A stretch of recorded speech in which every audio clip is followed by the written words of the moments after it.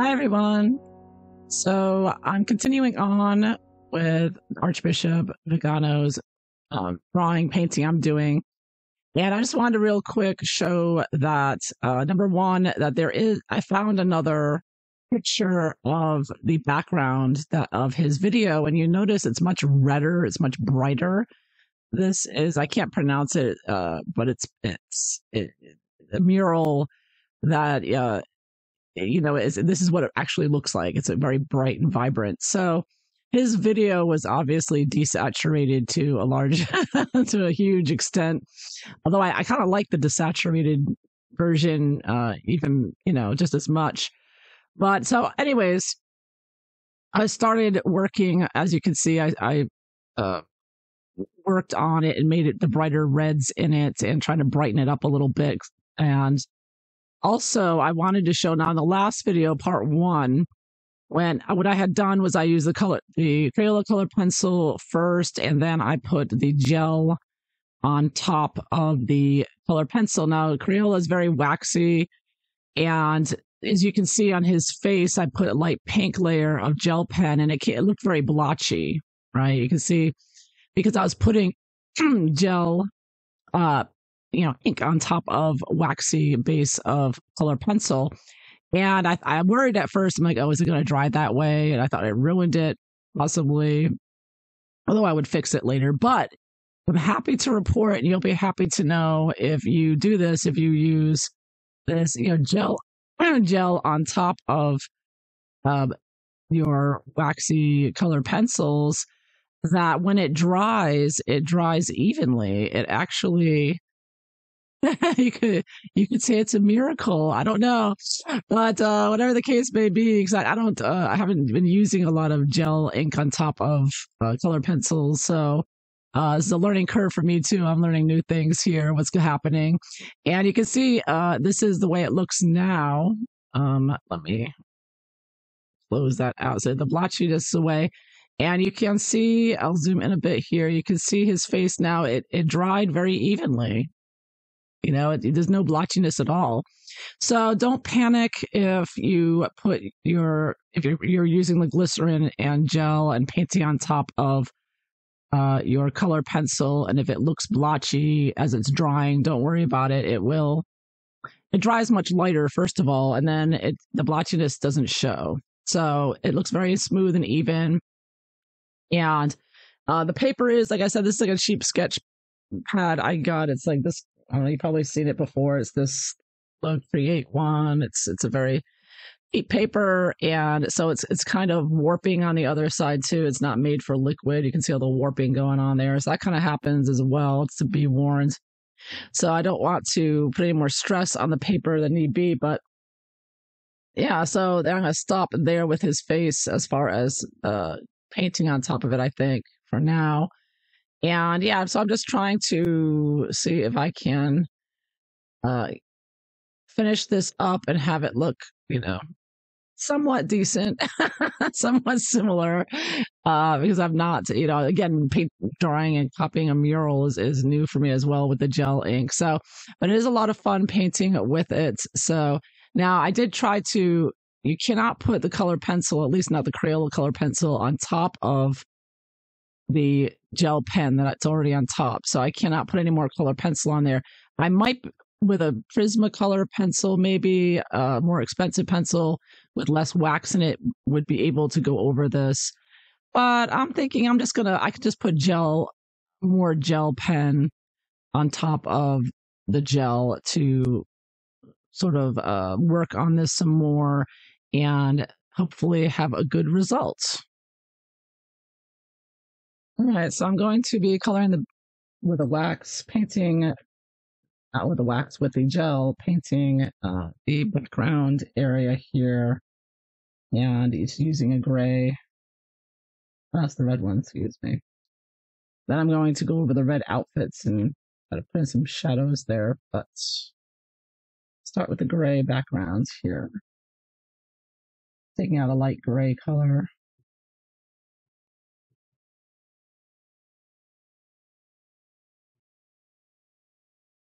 So yeah, so a huge relief that when it dries, So feel free to use the gel pens on painting with the glycerol on top of your color pencil, even if it looks blotchy, no worries. Saves wonderfully. So I might put a little gray here in his outfit, actually. I want to darken that up a little bit. Looking a little too, oh, I got a little red on there, I think. That's okay.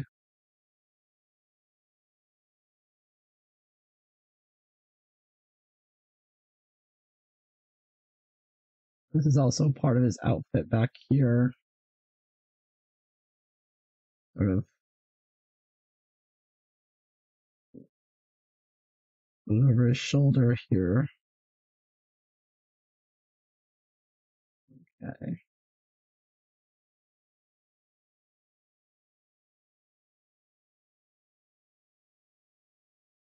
So I'm looking at the darker, more vivid picture. It's got a little more detail than the video did, so I can see a little bit more of the colors of his outfit. There's a lot more detail and shadowing going on than could be seen in the video. The video is a bit washed out, like as I said. So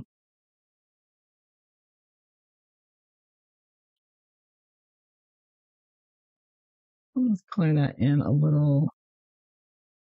And as you can see that in the darker video, the more vivid, accurate depiction, it's like his hair is a lot darker. The whole painting is just much more vibrant and darker. So trying to darken it up a little bit there. Okay, so now I'm going to move on to the background. Put some more gray on my sheet here.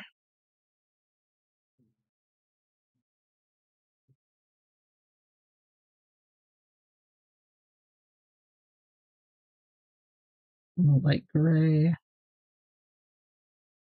And just gonna do the background, and I'm just gonna go just make it just light gray going out.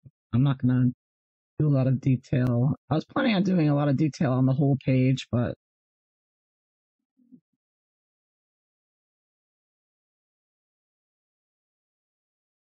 I think I'll just stop at the second curve, the second circle. It's sort of surrounded by two arcs.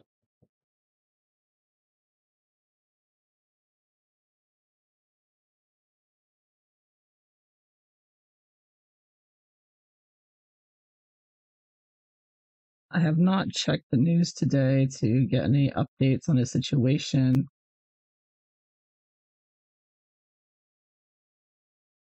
I don't know if it's a done deal that he's getting excommunicated. I mean, everyone's saying that's what they're doing, but I think it's like a sort of a kind of a show trial that they're doing at the moment. So maybe it's a possibility they won't do it because everyone loves Vigano. So it would only further divide people, I think, in the church if they were to excommunicate such a popular man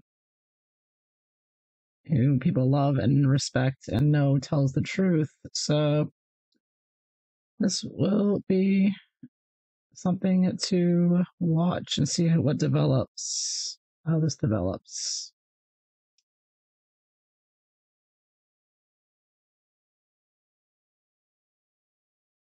I mean, Vigano is the only prominent clergy member at the Catholic Church that I know of who spoke and exposed this World Economic Forum and their evil plans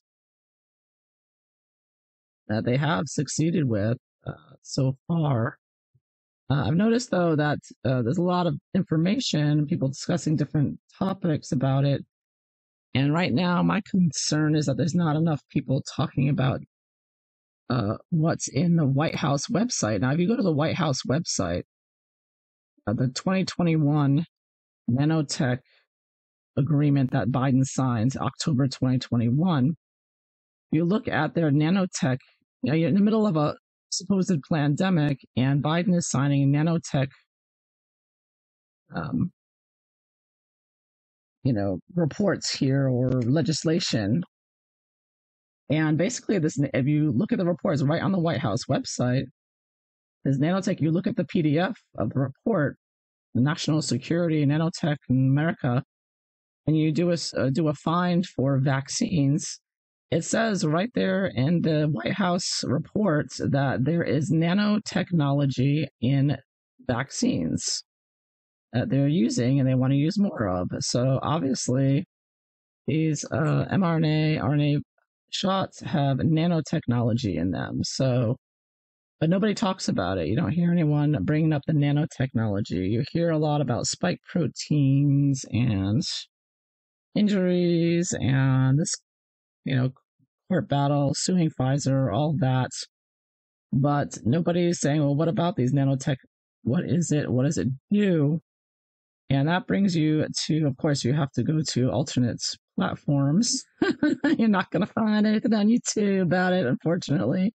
And it seems like they're trying to keep that hidden or like not have anyone talk about it. So I just did a gray, sort of a gray outside there. Okay, so I did a little bit more gray. I think I'm going to, I want a darker gray, so yeah, darker gray pen here. I do want to make his outfit just a little bit darker in here. Just sort of smudge it out. Let's try to. Now this paper is not made for liquid. It's not. So I'm not worried that I'm gonna go right through the paper any second. So I've got to be careful here as far as how much more gel I try to get away with. Yeah, I'm gonna have to. It is getting a little warped here, so I'm getting a little disappointed in my. I'd only intended to, do one layer of pencil and then a little high, sort of covering it with the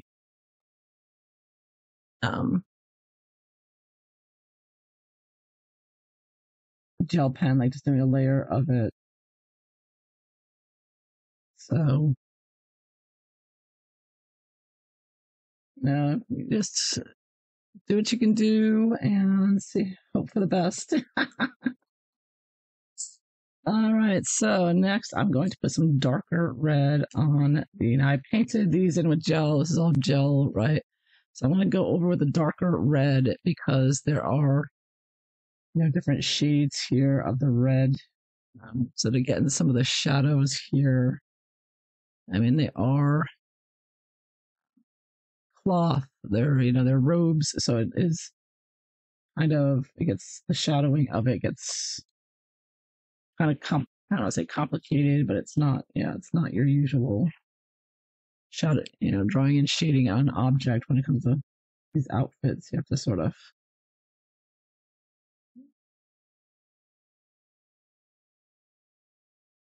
make it look like fabric, which is a whole study in shading fabric, right?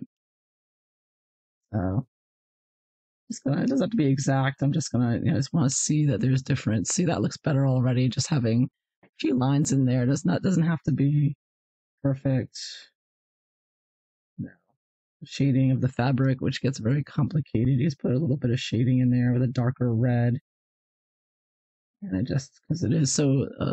It's a small part of the drawing, just in the background here. I don't want it to stand out, so I don't want to put too many details either because it is sort of the background here, just not a focal point, right? So yeah, so I think that's pretty happy with that. That, and then that side's done. So you can see just the shading on the red there. So just give it a couple different colors in there, a little highlight and low light there. And the same up here. I'll put some shading. So I didn't, get an exact. I didn't draw it exactly as it looks. Just like I said, this is just the background. So just to sort of set this indicate it, but not trying to draw it exactly.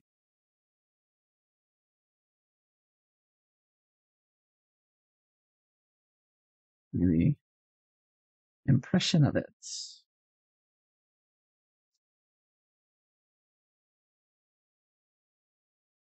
Okay, so it's a little bit here.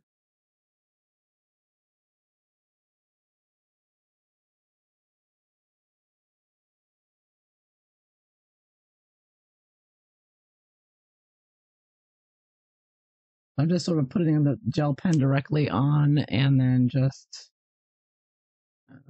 using just a very light amount of glycerin to smudge it just a little bit, just give it a little fuzziness because it is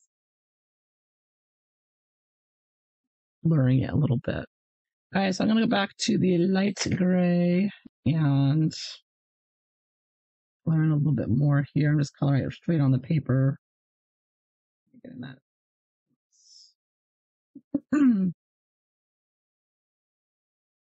And I think I'll put a little bit on across, give it a little shading here. Make it a little more three-dimensional. I think I will also use it on the outfit here. And give it a little bit of a shaded look there.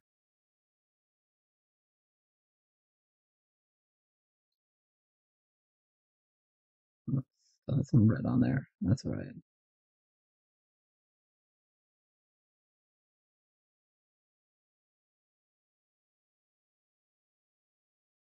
There we go.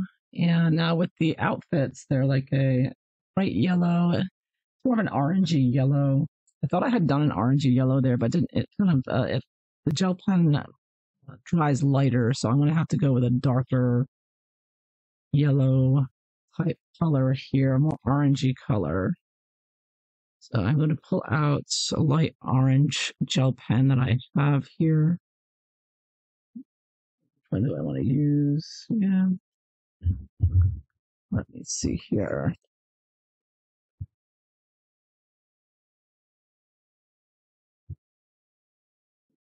So I got a lighter one, a darker one here. So let's try this out and see if I can. I get a couple of different shades in here, so it's not so plain looking. It's kind of a little bit of a kind of texture of some sort in the background. I don't know if that's kind of floppy. I didn't realize I put a lot of gel on that, so it splurs that around. There we go. Yeah, I kind of want it to look textured, so that's why I'm using the pen directly on the paper to leave a little mark intentionally. If I didn't want to mark, I would of course put it on the sheet that I have here and just, I think it's like a stucco kind of background, so I want to have some texture there. And here there's some lines in this outfit for the shading. I'm just going to get that in there. Just very quickly, very roughly.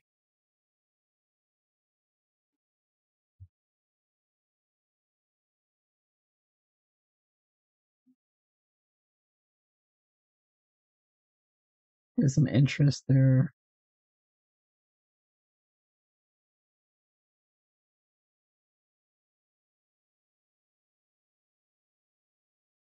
And I'm just going to do the same on this side. We have some lines. This outfit here.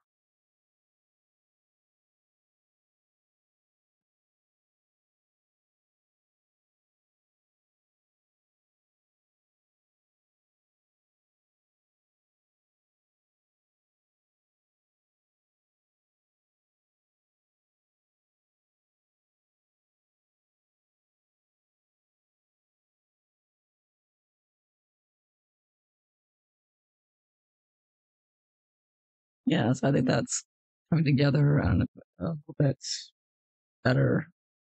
So it's not so plain, the background there. Yeah, it looks a little more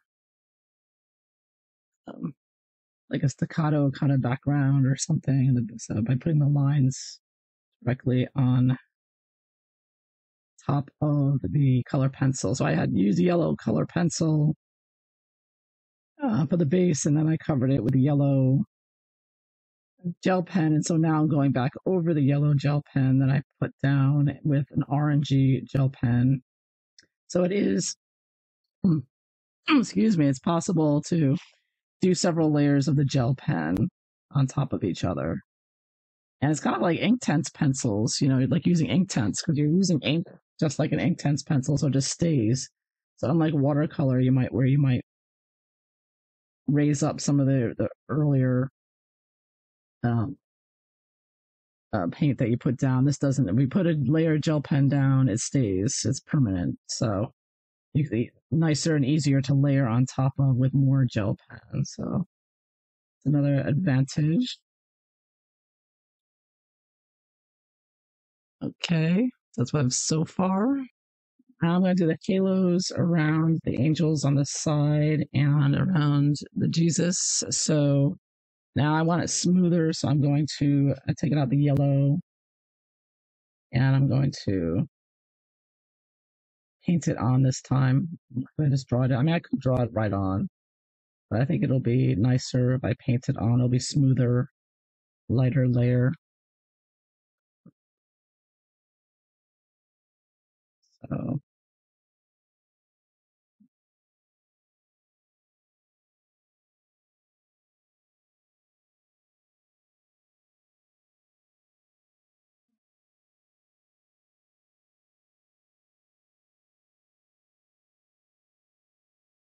some gel pens, the ink flows out much easier than others. You have to sit here a while getting it out. Can be the worst when you're trying to get that gel out. It's not coming out as quickly as you like. So in that way, gel pens can be a little bit of a pain. Unlike color pencils, you can always get the color out. That's why I always like color pencils best. Color pencils and watercolor are the best, in my opinion. They never run out, and you always get the color when you want it. You don't have to struggle. Like markers or gel pens, there's always a point in time when you have struggle sometimes getting out the color. It's just the nature of the beast, right? But the results are so much fun, and it is a lot of fun to paint with. I have to admit, it's a lot of fun painting with the gel. I've been having a blast with this for sure. But I think another challenging thing with this painting is that I'm not sure what I'm coloring. Like there are these monsters in the background with the angels. Like I recognize the angels, but there are these like demon figures with these weird green wings that I've never seen before. So I'm no expert on this artwork. So I'm like, what am I trying to copy here? What is this? So that's a bit of the struggle. I'm like trying to figure out what am I doing here. But of course, you don't have to know exactly what it is to copy something. And actually, in some ways, it might be better because then you don't have any preconceived patterns for how it should look. It's one of the hang-ups of an artist is when you're drawing faces or whatnot. Sometimes you get stuck drawing something a certain way, and if you fall back on that too much. All right, anyways, okay, so I got a green here. I want to do highlights on the wings on the angels and put in some lines here for that.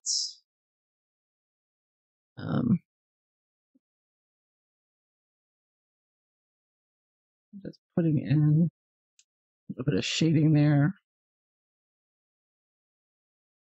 You can't really smudge it too much with the gel pen. So if you want to get a good gradient blend, you want to paint it on. But I want the lines for in this case because there's creases in the fabric and in the wings, feathers and whatnot. So I want it to be less blended and more lines going in. So that's intentional. So I don't want it too much blending around there. Okay. And yeah, so these are these green green wings here from this demon thing, and they're like eyeballs on them. It's really, that one eye thing going on. So you know how everyone knows that the eye symbolism is the satanic, Masonic, all-seeing eye thing. It's on the dollar bill and everywhere. So he's got these eyes on these demons here. So kind of confirms what we already knew about those eyes. Yeah, there you have it. This painting confirms it again. So I'm doing the eyeballs here. I don't know if you can see, but I'm putting in the eyeballs because that's what's in the painting. These eyeballs. Yikes. I mean, who would thought that to paint a demon with eyeballs on his wings? I mean, wow. I wouldn't even have thought of that. I don't believe. That makes sense, though. Makes sense. So I think I'm just gonna finish that up right there. I mean, I think I've gotten pretty much all that I wanted to accomplish with this. So yeah, I'm just going to snap this and that's it. So I hope you enjoyed this. Thanks again for watching. Take care. Bye bye.